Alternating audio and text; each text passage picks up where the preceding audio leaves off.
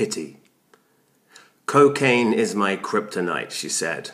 Cocaine is my birthright, she bled, as her nose betrayed her, and her eyes displayed her love of all she was. She sucked the life and soul from the soiree, with tales of notable dates in her diary. They all looked at her with quiet disdain, lacking the courage to complain, for fear of reckless retribution if one should make an interruption. Besides, it's always good to see someone who's worse off than thee. It draws the heat from your misgivings, thwarts the questions of how you're living. Her shame's a blanket you can nestle under, covering your every blunder.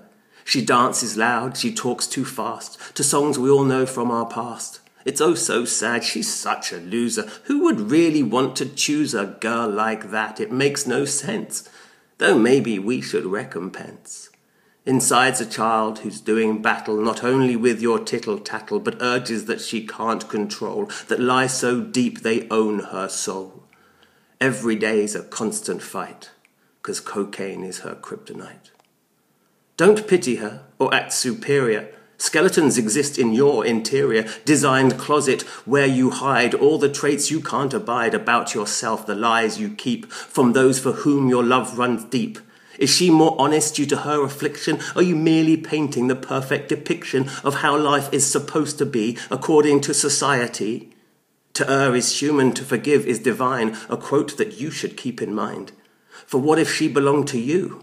How would you act? What would you do?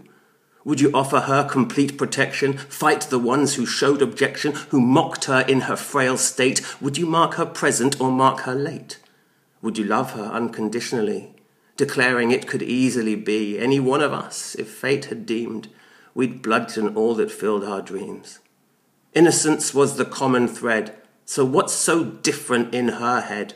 Which spark ignited self-destruction? Which molecule caused the chain reaction? So powerful she cannot fight, 'cause cocaine is her kryptonite.